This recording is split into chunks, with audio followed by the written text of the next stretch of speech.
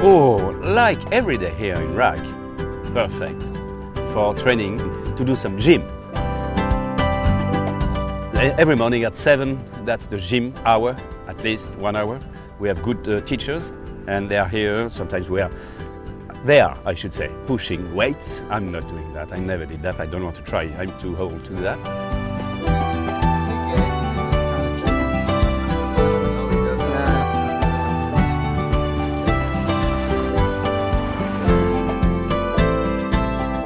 Some football on the beach, some swimming, some stretching. Bizarre world, I didn't know before, but I'm learning every day.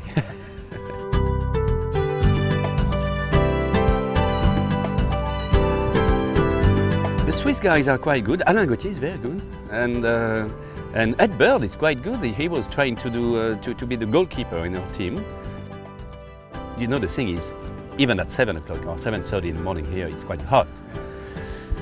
And your little heart is going quite high.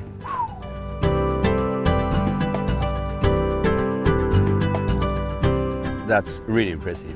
The first day I did that, that was in Genoa. So right now, as you know, we are sharing the wheel. The boat is very, very stiff. So she's answering to any small puff, any small wind variation each time. So it's like a small dinghy. The main difference is that huge, everything is huge. The mast is huge, everything is huge. So you have to be very careful. I don't like to force and to fight against anything. That's why I'm not doing fighting against weights in the gym. You know, I don't like that. And my goal is try to work with the guys to have the lighter rudder as possible. That's the way I'm used to do on multi-hull. But the Alinghi team, for sure, a big part of their tremendous skills is coming from the monohull area, where a rudder have to be stiff and have to work, not only to steer the boat, but also to lift it. And that's interesting because we are playing between these two different parts of the same area.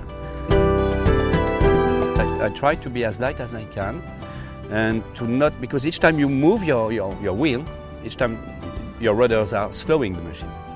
So you have to play for sure with the trimmers too, and hopefully with Warwick and Kerry on the main sheet and the Traveller, and with Simon or other guys like that. And that's a complete alchemy. You need to be ready to work together. It could be dangerous for sure on this sort of multi-hulls. By the time, any little mistakes could be really bigger because of the size of the boat, and also because on multi-hulls everything happens quicker. The boat speed is 2, 3, 4 times higher than any classic boats. So that means the wind speed you feel all the time on the boat is a lot higher. In strong wind, yes, multi-hulls could be dangerous, especially if the water is not very flat. Big multi-hulls could be very dangerous.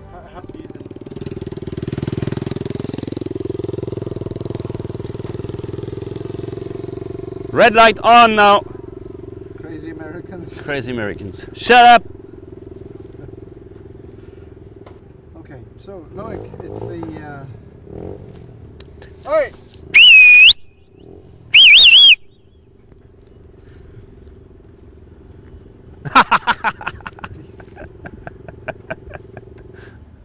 Thanks!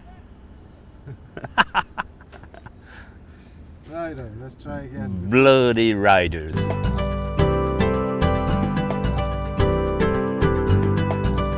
Here, conditions are perfect for this sort of boats. Really perfect to race, really perfect for any kind of big multi-hulls. Flat water is important also for racing, short racing multi-hull stories. For sure, you have also other multi-hulls able to do round-the-world trip. But that's not their goal, that's not their spirit. The spirit of these boats have to be as quick as possible against the wind and as quick as possible down. I knew that was existing, but I discovered in this team how well prepared they are to test and to learn as quick as possible a new machine and a new way of sailing also. Each time we are going out sailing, racing training, We are doing a lot of tests like that, and then that's like Big Brother. He's watching everything, and the handspan is really important for that, especially the heeling angle. The goal when you helm a cat like that, it's to fly a hull, for sure, to have the minimum drag in the water. But if you fly too high, that's easy to fly high, but that's less efficient than to fly just above the water like that. So that's why you have to be very, very concentrated.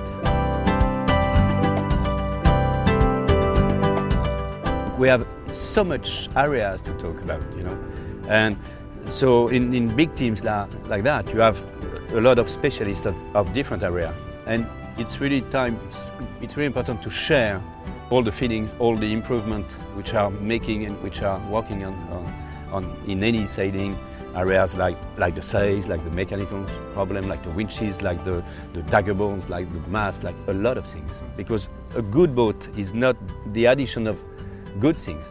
It needs to perfectly work together, like a good team. The briefing and debriefing and rebriefing are very important.